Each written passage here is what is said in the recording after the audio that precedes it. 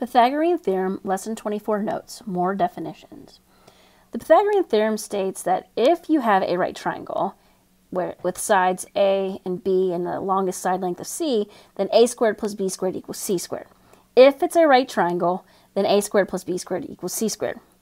The converse of the Pythagorean Theorem states if a triangle has sides of length A and B with longest side of length of C, and a squared plus b squared equals c squared, then the triangle is a right triangle. So let me say that again. The converse of the Pythagorean Theorem is if a squared plus b squared equals c squared, then it is a right triangle. So again, the Pythagorean Theorem is telling you it is a right triangle, then a squared plus b squared equals c squared. This is saying if a squared plus b squared equals c squared, then it is a right triangle.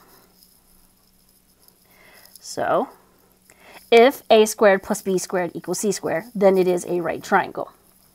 That is the converse of the Pythagorean Theorem. So before, it was telling you it's a right triangle, and you were going to use a squared plus b squared equals c squared.